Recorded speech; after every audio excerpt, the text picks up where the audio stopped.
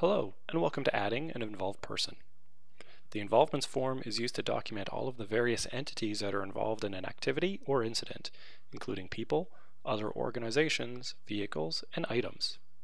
This training will focus specifically on adding involved persons. There is a very likely chance that the person you're adding here does not already have a record within your prospective system. So we will add two people here. First, looking at adding someone who does already exist in our system, and the second time, looking at someone who does not. Before we get too far into this training, please note that while we will be using the incident form here, this same process applies to adding involvements on activities as well. To add a new person involvement, click the Add New link. In the window that opens, we can see the Linked Person field. This is where we can either search for or create a new person record. Many companies choose to make the Linked Person field a required field. By doing so, they have consistency in spelling, can help reduce accidental duplications, and most importantly, have the ability to maintain a history of that person's involvement in all activities and incidents. There are a couple of ways to search for a person here. First, start typing the name of the individual directly into the field to display a list of records matching the characters that you have typed. The more you type, the more refined this list will be. But be aware that this will only display the top 8 matches. We'll see a more global search option in our next example. If the person's name is displayed, you can select it. Once selected, you'll notice that the Details section will populate with information from this person's record that has been saved within your system. We'll come back to these details in just a minute. Next, we need to indicate this person's involvement in this incident or activity, and just below this are a series of checkboxes to indicate more detail. Check off any of these as they apply.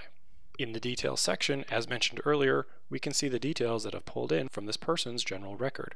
If these details need to be updated, you can add to or update this information as needed.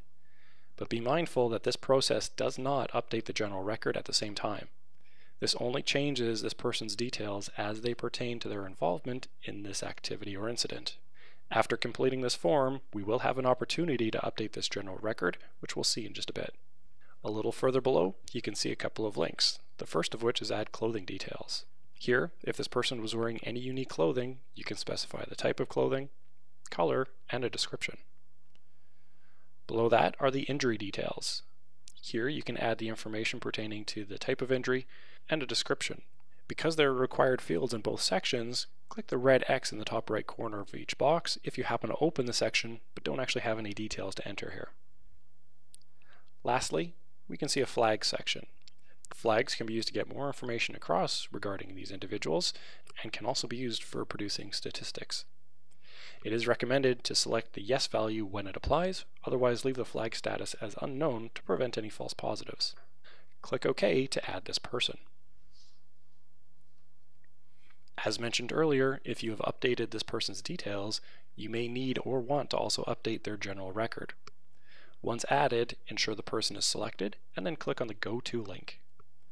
This will take you to that person's record within the person's data forms, where you can then edit the general record, ensuring that these updates carry forward should this person ever be involved in any future activities or incidents. To return to the incident, click on the Incidents in the navigation pane to go back to where we left off. Let's go through this process one more time, this time looking at how to add someone that does not already have a record within our system. This time, in the Linked Person field, click on the green plus sign. This allows for two options. One, it can be used for a more global search of your person's data forms, as we discussed earlier. The previous method we saw for searching only shows the top 8 matches. This method will show you all records that you have access to. The second option that we have here is access to the Quick Add button at the bottom of the window. Clicking Quick Add will open a blank person data form, which once completed will create a record that will be saved in your person's data forms that could be selected again in the future should this person be involved in any later activities or incidents. With that in mind, try to add as much detail here as possible, including any unique features that might apply, identification information, trespass details, as well as contact information. Also, because this creates a new record that will be saved in your system, this process should be a last resort after exhausting all possible searches so as to avoid creating duplicate records within your system.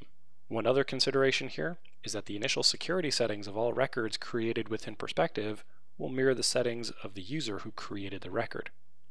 Keep this in mind if you have higher security settings than the majority of other users, because if you do not set these settings appropriately, other users may not be able to see this record, hence another reason for possibly having duplicate records within your system.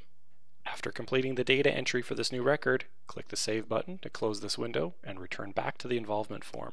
You'll see the details that you just added to the person record, and you can now complete the rest of the form in the same manner as we saw in our previous example.